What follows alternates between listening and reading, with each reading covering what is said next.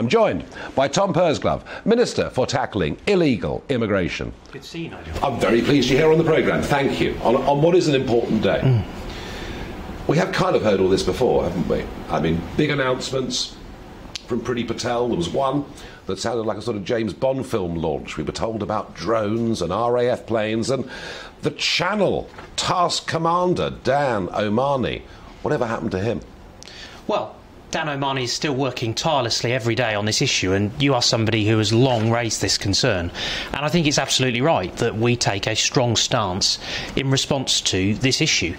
The bottom line is, people are out there today saying that this is cruel, that this is inhumane. What I think is cruel and what is inhumane and what is unacceptable is allowing evil criminal gangs to take advantage of people, to take their money with no regard at all for human life, and to allow people to drown in the Channel. It is terrible, and we simply cannot have the sort of incidents that we had back in November. I don't disagree with a word of that, and I'm sure people watching don't disagree with a word of that. The trouble is, the point I'm making is, we've heard these kind of things before over the course of the last... Well, actually, ever since 2019, we've been hearing the same thing over and over, coming from the Home Office, and to date, none of it's worked, has it?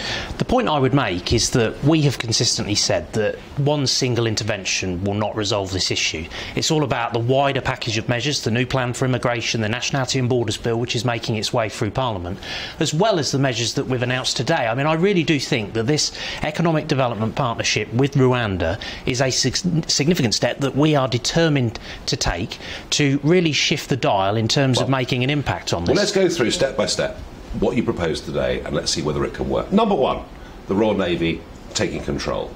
Those 5 new Royal Naval vessels, they've been in Ramsgate Harbour, covered in tarpaulins for the last few weeks. They've been unveiled today. But there's a problem, isn't there? The gunwales are too high for them to be able to actually take migrants from small inflatable dinghies on board. And today they were going around the Channel. It was actually RNLI that was doing all the work, and they were simply picking up empty dinghies. Have you got the naval boats wrong? So the situation is that, of course, there is a lot of expertise in the Royal Navy that we have been drawing upon, but the command and control structure that the Royal Navy is now responsible for, I think, helps to move this forward. You absolutely were right to touch on these unacceptable beach landings, and I would argue that as the deterrent of the Rwanda model comes into force, it is more likely that migrants will want to land without being detected. To date, migrants have wanted to be detected because they've wanted to enter our asylum system. So I think that the chances of that... to stop these beach landings, and that will be a great comfort, by the way, to people in Kent who are very concerned about what's going on. And you see people running across through the countryside, helicopters chasing them for hours. The point I'm making is that it looks like on day one the Royal Naval vessels are not fit for purpose. So what it does, it supplements, of course, the existing Border Force vessels that we've been routinely deploying in the Channel. Right. This is about building capacity, it's about building resources, it's about building expertise. So we're going to have Border Force, RNLI and the Royal Navy. This is about building expertise and about building capacity, and I think that is really welcome. Well, they won't be picking up people because the boats really aren't suitable. Let's think about what's going to happen in North Yorkshire, this Linton-on-Ouse site. How big is it? How many people can it take? So what we're talking about, of course, is the completely unacceptable spend that we've got on hotels at the moment. The message that I consistently hear from my colleagues in Parliament and from their constituents is that they're fed up of the fact that we're spending £5 million a day accommodating people in hotels. And so one of the things we committed to through the new plan for immigration was to develop these accommodation centres where people would be located in those centres, where we would have case working facilities built around it so that we can process cases more quickly. Individuals that require sanctuary should receive sanctuary, but of course we also want to remove people who've got no right to be here as quickly as possible. So this is about getting this under proper control, reducing those costs, and then of course also trying to casework more quickly so that we get decisions sooner. It's the women and children, is it, that go to Linton-on-Ouse?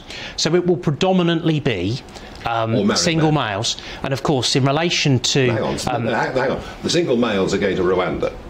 Well, of course, what we need to do is we need to work through this. We're dealing with quite significant numbers of people. We need to get the Rwandan model established, and we need it to work, and we need it to be successful. So in the interim, this will be challenging. I think the Prime Minister was very honest about that today, and I think he was right to be. So how many people do you think will come across the Channel this year? I'm not going to speculate, and I don't want to do anything.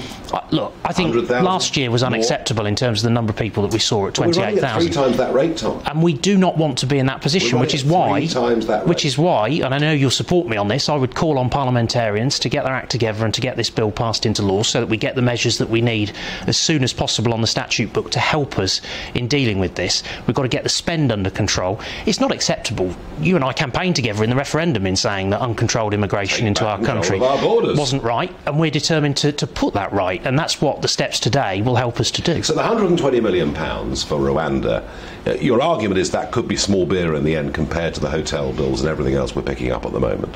Most definitely, and I think, you know, at £5 million a day on hotel spend, that is very, very considerable. And the point I'd make is that, of course, the Economic Development Partnership, £120 million up front, and then, of course, we will be supporting some of the costs associated with processing.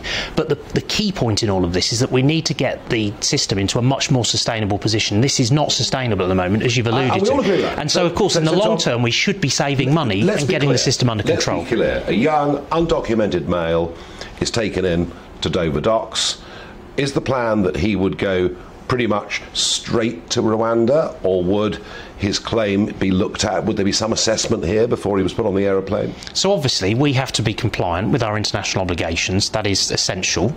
And of course, as the Prime Minister alluded to today, there is a significant chance that we will be legally challenged, which is why it's crucial that we live up to those international obligations. And I would argue that legal challenge is baseless if those international obligations are lived up to, which we will do.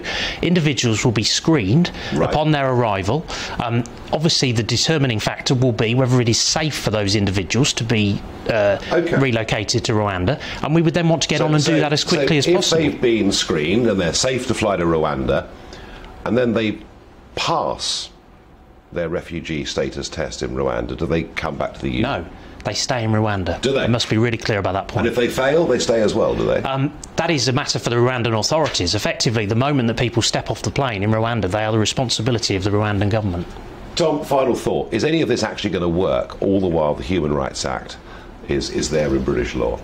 We are absolutely determined, as the Prime Minister said today, to do everything within our power to deliver on all of the measures that we are introducing, including this new Economic Development Partnership. I think we can't afford to fail on this.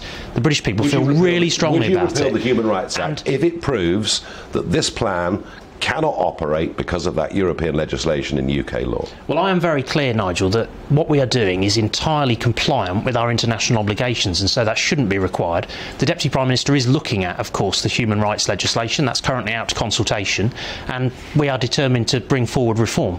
But I would argue that the policies that we are talking about today are compliant, so I would argue that legal challenge will be baseless.